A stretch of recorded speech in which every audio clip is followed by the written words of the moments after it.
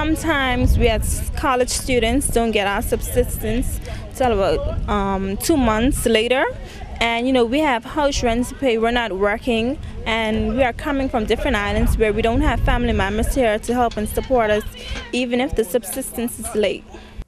Senior student at the Grand Turk Community College, Natalia Butterfield, was one of the only students brave enough to speak on camera about the matter. But she was not the only one claiming that there has been inconsistency in the payments of their $550 monthly subsistence from the Ministry of Education. While some students receive check payments, others have the money transferred directly to their bank accounts. Butterfield says that when she, along with other students, go to the Treasury to inquire about their payments, they are told to come back later. Every month, about the 28th or the 31st, you get a check. And you guys have been seeing your checks, moving into the next month?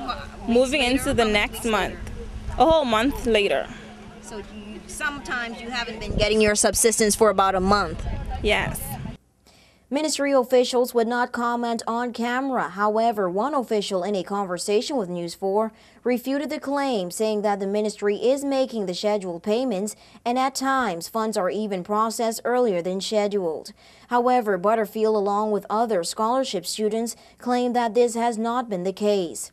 According to them, since the beginning of the 2009 school year, there has been instances where they have received 2 checks at one period as a result of back payments.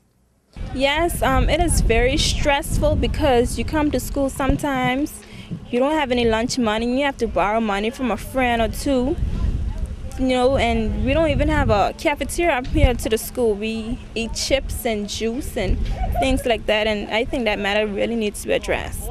Students who qualify for and benefit from this monthly allowance are mainly high school graduates that migrated from their home island to attend the Grand Turk or Providenciales branches of the community college. For WIV4 News, I'm Nikara John.